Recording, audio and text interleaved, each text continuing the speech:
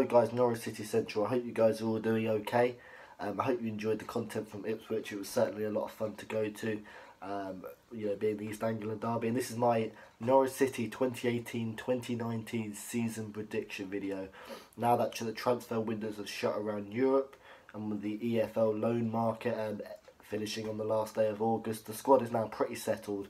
And I think it's a good time to kind of make my predictions and kind of see where we're at.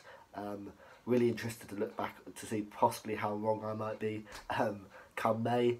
But I'm gonna leave the things I'm gonna be predicting in the description of the video. So I'd love to hear your thoughts down below and some of the predictions, for example, who you think might be our top goal scorer, where you think Norwich will finish, and things such as that. So I'd love to hear your thoughts down below in the comment section. But yeah, let's start with my season predictions for Norwich City, and I'm going to be starting with who I think will be the top goal scorer.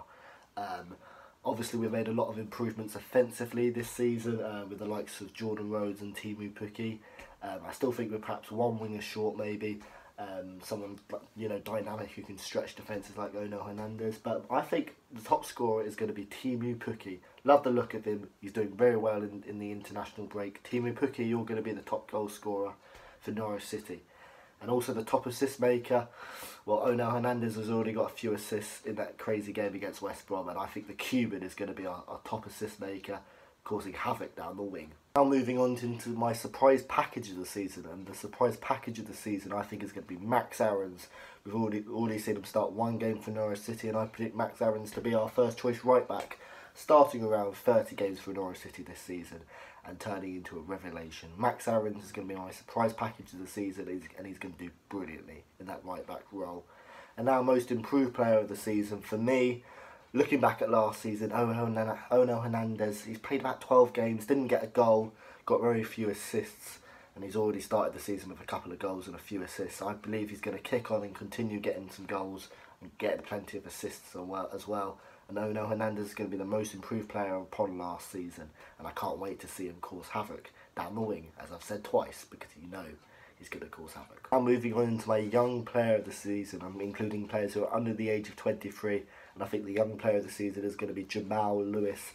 He looks brilliant, doesn't he? Offensively, he's looked like he's a player who is certainly improving, and defensively as well, he's looking brilliant. So, but both areas of his game, defensively and offensively, he's looking great. And he's getting into that Northern Ireland team now. He's trying to be a regular there, and he's got the potential to be a regular at Norwich for the next few seasons if he stays. I love the look of him, and I think he's going to be our young player of the season. And for our player of the season, you've got names in there, haven't you? You've got the potential of Grant Hanley, who came second last season. You've also got Ono Hernandez, perhaps Teemu Pukki, Jordan Rhodes. For me, my player of the season is going to be Teemu Pukki. I just like the look of him. He's making some great runs in behind. I expect him to get assists. I expect him, as I said, to be the top scorer in the team. I just like the look of him, and there's something Grant Holt-esque about him. And I love the story of Teemu Pukki, the striker from Finland, to be true, and for him to get a lot of goals. And for him, I think he'll be the player of the season. Yeah, Teemu Pukki, player of the season. Now for the big question: where will Norwich finish this season? I'd love to hear your thoughts on this as well. For me, I think my heart is telling me Norwich will sneak into the playoffs and finish 6th, but my head is telling me Norwich City will finish 10th this season, and I predict Norwich to finish 10th this season, going with my head. But my yellow and green heart is saying 6th. I think with Daniel Farke, I think there are constraints into how far we can go. I don't think Daniel Farke's, the worst manager ever, obviously. I love how he's introducing youth into the team, and I'd love to. Daniel Farke's a really nice guy as well. I'd love to see him, be successful with Norwich and finish in the top 6. But from what I've seen so far, I'm just not convinced our football is good enough to finish in the top 6. And we've got the players to. Like last season, we had the likes of James Maddison, Angus Gunn. Obviously, it was apparently a transitional season, even though Leeds United, 10 out of their 11 players played in May last season, and now they're like world beaters. They're top of the league. So I think we've had a great squad last season, and this squad as well this season. I think. You could even argue it's improved because it's a better rounded squad and we've got better offensive options. But for me, I just don't think our style of play in this league will work under Daniel Farke. I love it too. I love the guy, and I'd love to see him take Norwich into the playoffs. But I just don't think it's going to happen with him.